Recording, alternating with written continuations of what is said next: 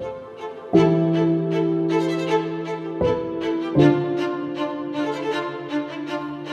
Michigan Wedding Podcast is brought to you by RDS Films and Michael's Entertainment. Well, welcome to the Michigan Wedding Podcast, designed for engaged couples curious to learn more about the people that make up the Michigan wedding industry on a deeper and more personal level. I'm Seth, your host, and today we're here at the Meeting House Grand Ballroom in downtown Plymouth, here with my good friend Todd, who, along with his wife Tracy, have owned and managed the Meeting House Grand Ballroom for many years now. Yep. How you doing, Todd? Doing good, thank you, Seth. Welcome again, and it's great to be here. We love our facility here, and yeah, we're coming up under 6 years. 6 years now. Tracy and I, yep. Yeah. It's been a fantastic operation here. We love our brides and grooms. This is a great place here in downtown Plymouth, and a family business for us. Absolutely. I used to live in downtown Plymouth. Actually, back in the day, over at Plymouth Park Apartments. Yep, there you go. Not too far. Yeah. There you go.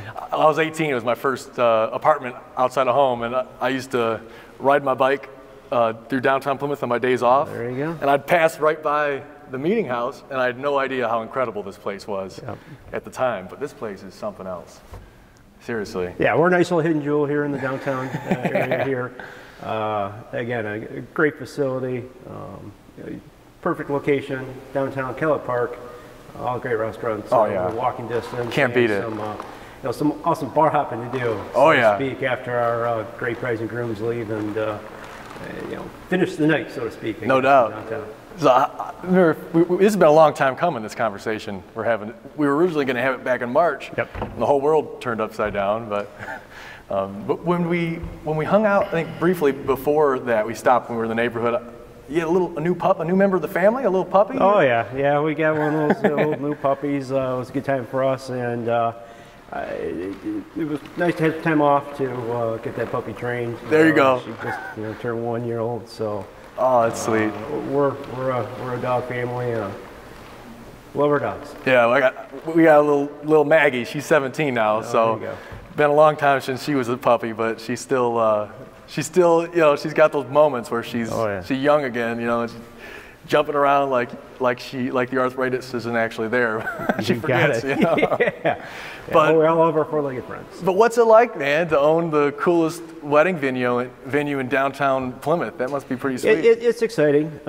This business has been in my blood, the hospitality industry. I always say my story goes, I used to wash dishes in the back, so I think I've worked myself from the bottom to the top, so to speak, and it is a fun business. You work with brides and grooms, you work with happy people, which is nice. Yeah. You're creating a lifetime event for two great people, both their families, and some awesome friends and relatives of those families, and you're creating memories, and that's what the wedding industry is all about.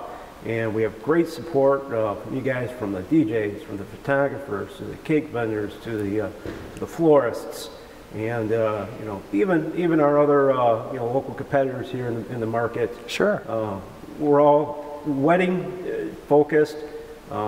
It's a tough industry to be in, but it's very gratifying. Yeah, absolutely rewarding when you got good people and good staff like you guys got to make it all.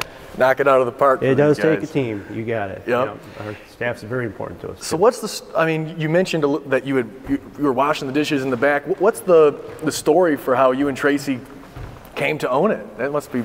Well, it does go all the way back to the original Mayflower Hotel, which used to be across the street, and that was part of the family business. I was one of the, again, I've been in hospitality, so I've got a chef background. And I was a chef for 30 years, so I've worked the back. I didn't know that. Oh yeah. Wow. Yeah, so you went from washing the dishes to cooking the food and now running the biz. You got it. Wow. Yeah. Started off as a country club, in high school, washing dishes, and worked myself through Schoolcraft College. I went there too. Yeah. That's where when I was living up the road. I was going to Schoolcraft. Yeah. Great college up there in Livonia. Did the culinary arts program. Did a couple years out at Iowa State for hospitality management, and then the culinary degree. and that just really just kind of kept me glued to this industry. Sure. And Tracy and I met at the old hotel across the street. Oh, no way. Yep, in the original dining room. She was a service server, and I was one of the cooks there. And from there, it just kind of took off. That's awesome. And when we left the old Mayflower, we both, Tracy went into mortgages, and I went over to Ann Arbor. I was a hotel shop for 20 years, and Tracy worked in the mortgage industry. And 20 years later, we made a roundabout and came back. My aunt and uncle, Randy and Mary, were running the facility. They were at their 20-something years of running it. So your aunt and your uncle were running... Absolutely. Was it the Meeting House then, or was it still the Mayflower? It was still the Meeting House. Meeting House at that point, okay. Yep. So they took over from my grandparents. They had the ownership, and then they took over and ran the facility specifically over here about 20, 25 years. We heard that they had the interest of, possibly retiring, so kind of dove our noses into the idea of it, and had a little sit down one afternoon, and here we are. So it's nice because it's a family-run business, and we're the third generation to own and operate the Third facility. generation? You got it. So your aunt and your uncle were the previous? And then my grandparents. Your grandparents were the first one. 1963, I was reading on the website. 1965. 65, Yep. That's right, yep. So back in 1965, that first year, that was my parents got married. They were the first wedding here, number one. Your parents were the first ones that got married here? Yes. Wow. Yep. So, and they just had their anniversary, August 7th this year. Well, congratulations to the family. That's really exciting. And 55 years. So 55 we years. are in rare company, so to speak. And they say this industry is tough, and to have a third generation in an industry such as this is even a little more extreme. Yeah. And not a lot of people can say that. Yeah. That's correct. One of the things that's always really blown me away with you and Tracy is, you always hear people talk about how it can be challenging to run a business with a loved one, especially a husband, wife, best friend, but you guys have proved that it's possible. I mean, you successfully run the business, and you still have a healthy relationship. For listeners out there that might be a couple that might be talking about starting a business one day together, what advice do you have for them to maybe help them have the success that you guys have had? Well, absolutely. It is a give and take. You may not agree on all decisions. You do need to come to a conclusion eventually that 51% is more accurate than 49%. And sometimes if you can't come to the same decision, you know what, maybe you just kind of, put that discussion to the table that for a day or so, revisit that. You got to give yourself some time to think about some of the decisions, and maybe it's not the decision that what's best for me, but what's best for the business, what's best for the meeting house at the end of the day. And you got to kind of pull the personal aspects out of it and do kind of dive down into the business aspect of your big decisions, whether it be a financial decision, whether it be a purchase decision, or whether it be, even a maintenance issue decision. Something small. Yeah, something small. Do you buy that new dishwasher this year? Do you wait till next year? Do you change your menus this year? What's going to be the best for the overall company? Put your heads together. Cool heads will prevail. Yes, you'll have some challenges. Okay, but that's just like any business operation. It can be a little more under the microscope when you're with your spouse. But at the end of the day, you're working for the company, and you still go home, and things are still going to be okay. Yeah. So it sounds like a big key from what I'm hearing is trying to separate the emotion. Yes. As best you can from Absolutely. the strategy of actually running a business. Somewhat. Yep.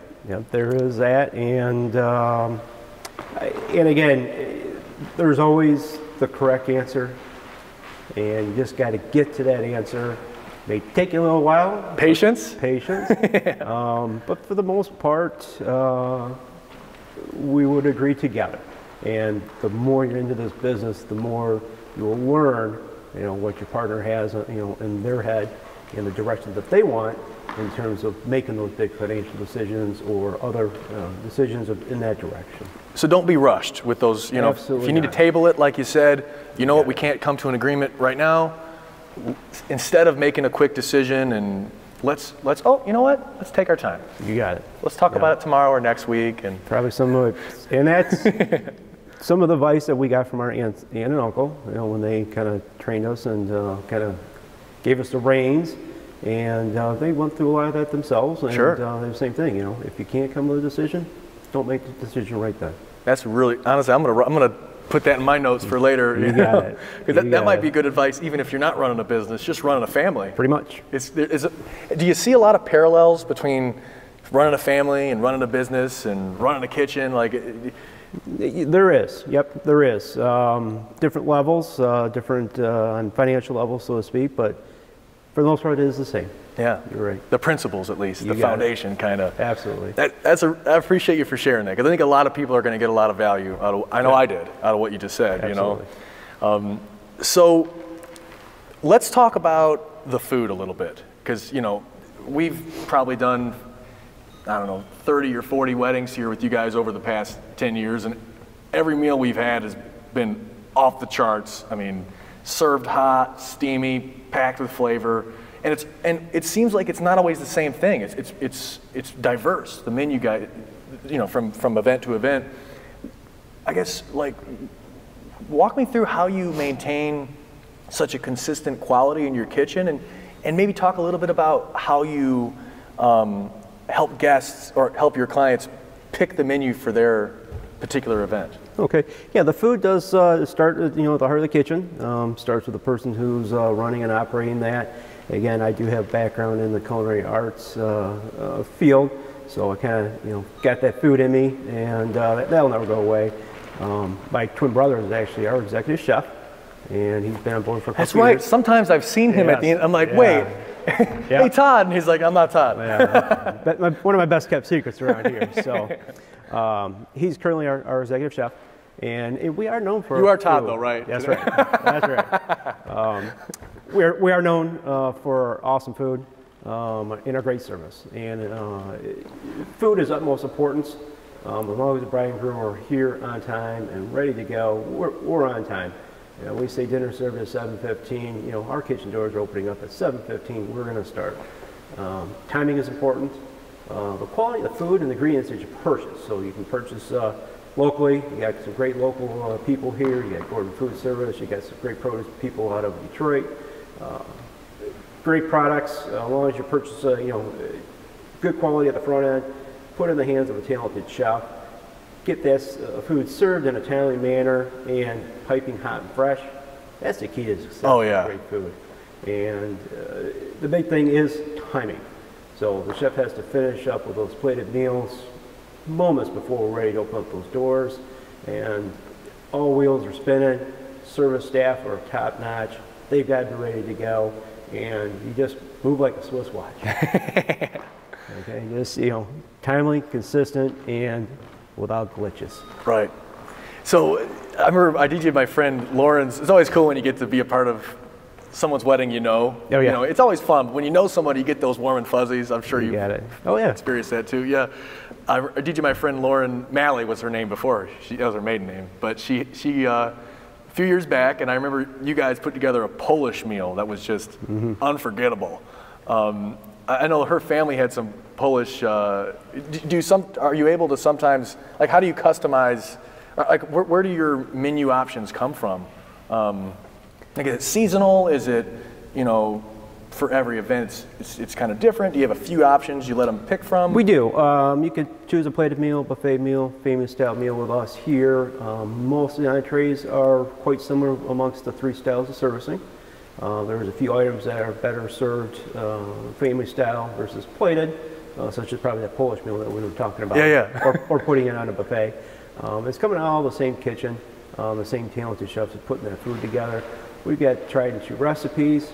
All of our appetizers are homemade here, very specific to our own recipes that we've created, and just some great items. And again, you got to have the talent of a great chef to put the food together, be able to taste it. and we kind of transitioned with my brother into clean food. So elimination of gluten products, soy products to the best as possible, using all natural olive oils instead of traditional butters and creams. Oh, nice. And stuff like that. Olive oil, and the flavor of olive oil too is. Oh, absolutely. Yeah, it just freshens. Yeah. And as long as you can kind of get in towards that mindset when it comes to your food, you can really create a very healthy and appetizing meal. Oh, yeah. And our portions are awesome. We've got great sized portions. Absolutely. Full meal service. You're always full. Yeah, absolutely. And you don't forget, we got late night snacks as well, too. Oh, yeah. So some pizzas, we got some taco bars and items like that. Right. So. When they're grooving, they're burning those calories, they're running out, it. and then, oop, recharge. Let's do it. You got it. So I guess couples that are listening that are maybe thinking, hey, I want to learn more, what's the process for getting in touch with you to start the booking process? Oh, absolutely. First off, we'd always say visit our website. Okay, we've got everything online, have all of our menus online, a ton of pictures, and then reach out to us and book a showing with us. It takes about 45 minutes to an hour. We're open, most normal days.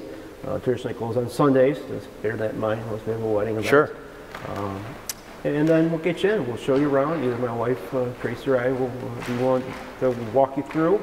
Kind of show the facility, walk through all of our special event space that we have here. We sit down with our brides and grooms individually. We walk them through all of our contract papers and all of our menus, answer any questions in regards to food, price points, and then we'll look at some open dates. 2021 is going to be a busy year. Tough year, especially we probably don't have almost no Saturdays left for those peak dates, right? Novembers and Decembers we have open. A little bit? We've Cool. got pretty much Saturdays booked September, October, and even in August as well. Yeah. But there are some few great dates still available. In Fridays, Sundays. Yep, Fridays and Sundays. And then if you're really looking to that 2022, which is a only option for a lot of folks. pretty much. That's where we're going to start to see the wheels spinning pretty soon here. It's 2022, and those will probably be our Christmas engagement brides, and into next year, Valentine's Day around there. So that's usually a big push come winter time. Christmas holiday, into the new year, into Valentine's Day, a lot of engagements. Oh yeah. So that's usually our busy time of January, the year. February. You got it. So Phones are ringing off the hook, you're right? Yeah. Phones ringing, maybe not as many wedding events, but it's the time of the year to start planning and start booking those events. And speaking of planning, let's say when a couple does book with you, what do you do to kind of hold their hand through the planning process leading up to the event? Okay. Well, we are on site, and we give comfort in our brides and grooms that we're owners as well as operators. So we're on site, we're here, we open our doors, we close our doors. Yeah, every event I've ever done with you guys, you've personally been here. You and Tracy. Yep, we're here. We're absolutely here. That's pretty admirable. That's a huge selling point for us. Not all venues would have owners operators on site. Sometimes they work with banquet captains, that works fine for some places.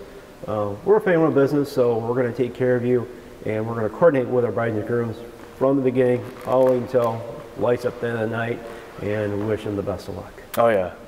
Yep. So I know usually we're the last ones out the door, and I know you're definitely here to the last person's out the door. That's us carrying our cart out. You got it. Absolutely. So, but it's a labor of love, and it's just how we operate it. It's how we do it, and it's how we feel a very upscale, prominent venue such as us needs to be operated. Yeah. And it will put the mindset in the guests, and they will turn into future events and future bride and grooms and future referrals. And selfishly, you obviously just love what you do. So.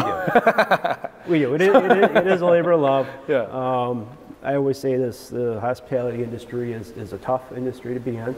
Got to kind of be married to it, so to speak. There's really no half in it, half out of it. You've got to give it your all. Yeah. It takes up time. That you'll miss some family events, yes. But for the most part, you really got to be into this business. Yeah, absolutely. So I know with a lot of the uncertainty, there have been some events that people have booked that it turned out, they can't have it inside. Do you have a capacity on site to do an outside event in worst case scenario? Yeah, and we did do a few events outside in tent rental, and we maxed out about 100 people for those events, and they were successful. Sweet. We still used the inside for the restrooms and bar servicing. And your kitchen and all that? And the kitchen, yeah. Perfect. But the guests were downstairs, outside, parking lot, under a tent. So you can make it happen. We can make it happen. That's really good news for a lot of people. Yeah, we can make it happen. And for the foreseeable future, we're probably going to have smaller events moving forward into next year, and we can accommodate those. You know, if we need to do a wedding for just a nice small event, 50 people, it's something that may not have been in our wheelhouse in the past, but uncertain times, you start doing uncertain things sometimes, right. And we're starting to. You got to be creative in these times. Yeah, adapt to the new situation. Yeah. So smaller events, bridal showers, wedding showers, your funerals. Those are all in the small 50, 60, 70 person range, and those are available here at the Meeting House. Sure. As well as all of our future wedding events. We'll max out at 300, but we can go anything under that as well. So. We just got to stay in line with what our state guidelines tell us. Absolutely. So I know in a little bit you were gracious enough to give us a little tour through the space, but before we do that, is anything else on your mind you want to talk about as far as kind of what makes you guys unique? And we love our business here. Again, just being family run, orientated, all hands on deck kind of a company that we are. Owner operator. It's really how we push that a lot because it's unique. It's unique to us. Our food really sells us a lot, and we get some great reviews on servicing as well. Oh yeah. And being in this great, beautiful city of downtown Plymouth, it almost sells itself in that manner as well. Absolutely. And we just really enjoy being here, and this place isn't going to go anywhere. We're not going to go anywhere anytime soon. Many years before I need to retire. So, absolutely. We're going to keep hosting happy brides and grooms and baby showers and whatnot for the foreseeable future. A lot of beautiful memories left to make in these hallowed halls here. You got it. So. I think we got half a dozen events in the books with you guys next year, so we're looking forward to lots of good times. And thanks again for taking the time to talk with me today, Todd. It's been a lot of fun. Absolutely. Thank you for having me. You bet.